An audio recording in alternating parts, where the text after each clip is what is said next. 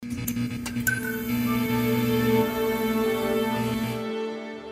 name is Elijah. I'm 18 years old and I play piano. My name is Luis and I have been here like for 3 years. I've tried out so many things. I've tried out sports, I've tried out, a lot of stuff. And music is really that one thing that touches my heart. When I grew up, I really want to be a drummer. When I was little, I decided that because I always thought like drums were really cool and it'd be cool if I could do concerts and like just be a really good drummer when I grow up. I'm Preston, I'm 15 years old and I play the guitar. Preston did have years of speech therapy, and it was around the time that he started Youth Music Project that he was conquering that, and we've seen so much growth because of Youth Music Project. It's just something that you want to do, something you want to learn. So I think that's something I took from here of like, well, this isn't school, this is just something I like doing and it's helping me grow. And saying, well, actual school is also like that. And it's just changed my perspective on education in general. Well, I would tell my friends to come to Youth Music Project. I would say, hey guys, if you want, you can come to Youth Music Project because it's a place where you can support each other and you are able to interact with people you already know, so you don't have to make that much friends if it's hard for you. My youngest son is Luis, and he has been playing ukulele for 2 years. My first concert I ever did was Who Stole the Cookie from the Cookie Jar, and we made it a little bit funny, and that's what kind of got me motivated.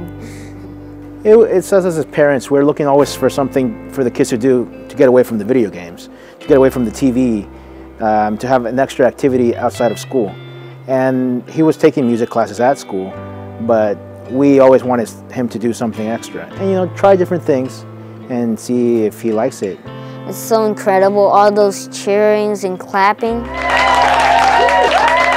It's so good to hear.